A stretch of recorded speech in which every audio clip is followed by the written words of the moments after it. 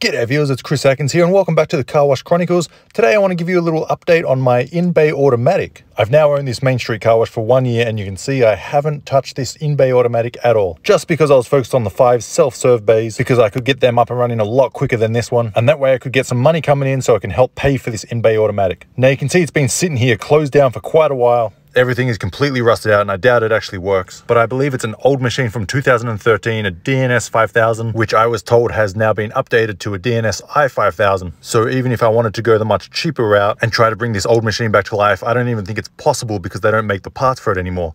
Now this is where the old pay station was. I would have to order a brand new one. But for an update, yes, I've ordered the brand new machine. I got a Bellinger because this bay is so narrow. I think it's only 13.3 feet wide and the Bellinger was the only one that would fit, so I didn't exactly have much choices. I'm expecting my new machine by the end of the year, which I will film and show you guys. Thanks for watching.